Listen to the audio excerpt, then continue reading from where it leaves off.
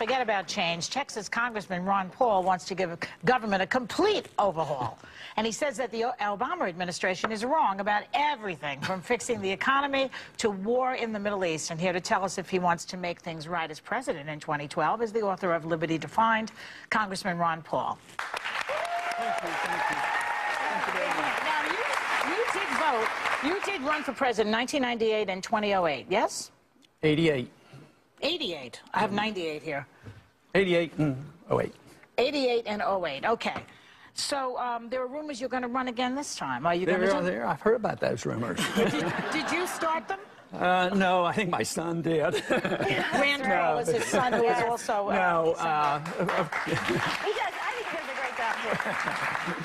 Of course, there's been a lot of people ask, and there's temptation to do it, but I'll announce within a month. Okay. So we say look that's the case, and we will look forward to that. Governor Mitt Romney has announced Governor Mike Huckabee and Donald Trump are possible contenders too. What will it take for you to beat them in the primary if you choose to run as a Republican? To get more votes. Right? I need more votes. How do you plan to do that? You know, they're saying right now it may be a great opportunity with the Republican Party. I really think if the message gets out, we can do it. Take, for instance, the war issue. I take a position which is not the conventional issue for the Republicans. But 70% of the American people are sick and tired of the war, and they want us to come home from Afghanistan. You know who was here? Jesse Ventura was here, and he said if you run, he wants to be your running mate. Are you interested in having him do that? Well, I haven't gotten that far yet, but I'd have to think about that. No, I don't think it's legal to offer a position, you know, before you're nominated, you know, so you got to be careful. Is true. You have to be a little careful. You mentioned running for president, but Rand Paul, your son, you mentioned Rand before, he wants to run also. You'll be running against your son. How do you feel about that? Well, I don't think it's likely to happen. No. There's a little bit of discipline in the family. Give him a good beating. I have two questions for you. The first is, how would you get us out of the war? Because it seems to be an answer that has eluded everyone. How do we get out? That's what I mean. I would like to know, because I would like to get out, but I'd like to get out of all of the wars, you know, because our kids are. But how? Do you have I don't think it's complicated. Okay. How did we go in? We just marched in without permission, without a declaration of war. So a good president would just march home. They would just leave. Well, you know, to be fair to you, you said this about George Bush's war in Iraq also. You're very consistent. Both parties are war parties. Let's face it. That's what we have to Why? admit. Because it increases the economy? Well, it's good for I don't armaments. know What why. is it? I don't know. It might even be a conspiracy, but it seems like the military-industrial complex controls both parties, because a lot of weapons are sold, and you always have to have an enemy. Think how many weapons have been sold already just bombing Libya.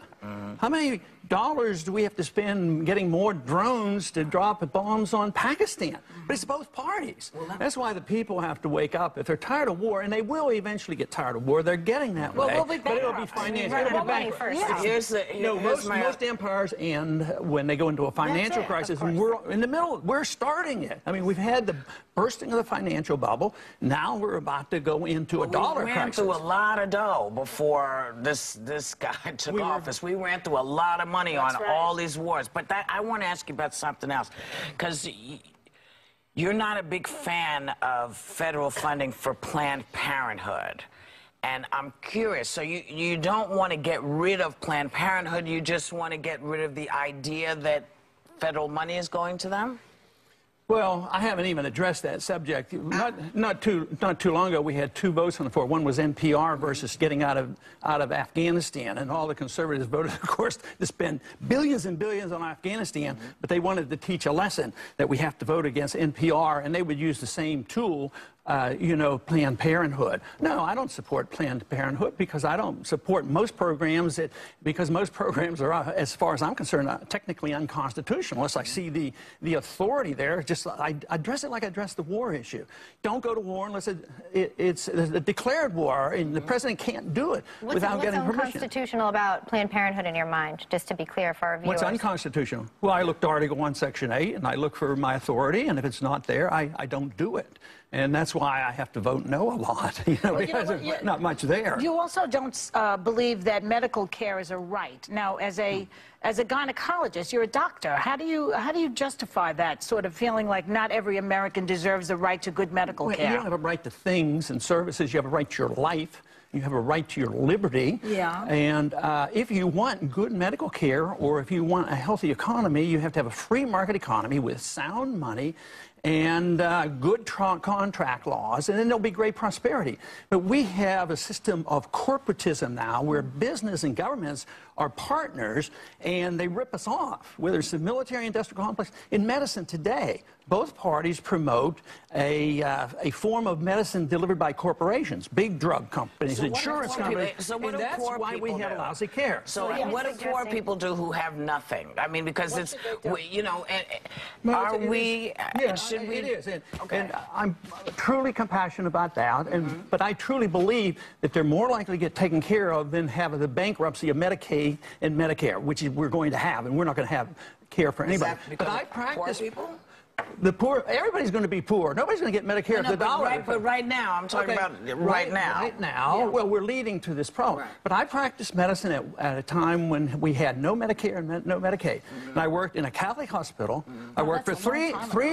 I know, but the principle is important. I worked for $3 an hour, and I was satisfied. And nobody was turned away, but the church took care of them. Right. But when you don't have those services now, because it's wonderful. Yeah.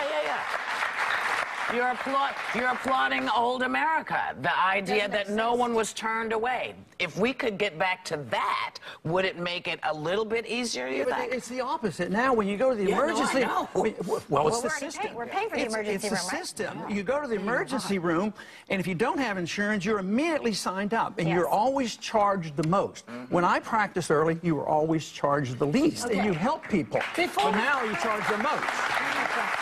Just one more thing before we go. I know we have to wrap. What do you think about this birther obsession with Donald Trump and the birthers? I don't know. I understand he has sent out some detectives to find out. Yeah, I haven't invested in any of that, so I guess I'll have to wait and see what he does. He's going to have to exhume Don Ho. Yes, exactly. Yeah, I guess he was desperate for an audience. Maybe. He got his audience. He got it. Congressman, we want to thank you for being here. Your book is a very interesting read. Thanks to Ron Paul. Members of our audience are going home with his new book,